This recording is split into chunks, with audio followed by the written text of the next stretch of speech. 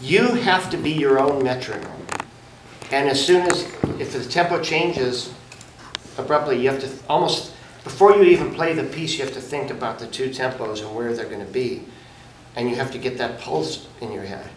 The best instructional device you could have is a recording device. And you record yourself playing, and you listen back to it, and you think to yourself, am I sticking with the time? Am I sticking with the tempo? Am I straying from it? I'll just give you an example. I'll just play over like a B flat 7 chord and here's the tempo. 1, 2, 1.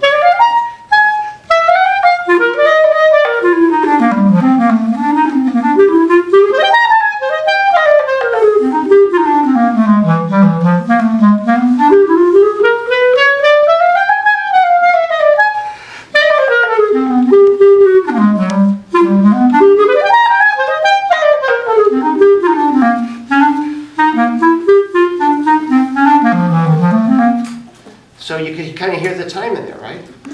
And I don't have anything but my own internal clock, you know, that as soon as I start playing a tune, that's where the time is, and it doesn't change. Just try that, you know, try, before you play a piece, think about the tempos ahead of time.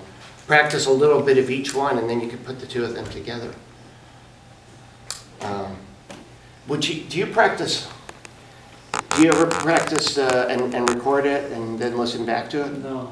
Yeah, try that. Okay. I've already shown you the A to B. That'll be another $50, right? That's it, by agent. Yes, you'll get your 10%. But yeah, that's such a great thing to do. And then you listen back. You know, I was talking about the time, right? Yeah. So you'll hear right away. For example, even when you play the melody, you'll notice if you took too long on a rest before you came in, and then you go back and try it again, and you practice with a metronome and then practice without the metronome, and then eventually you'll be strong enough to have your own metronome. But try that, because you're going to hear all kinds of things, and you don't get bugged listening to yourself. You know, just to think of it as, be really objective and say, well, why did this work? Why didn't this work? You know, why am I getting off here? You know, what's going on? And then you go back and do it again.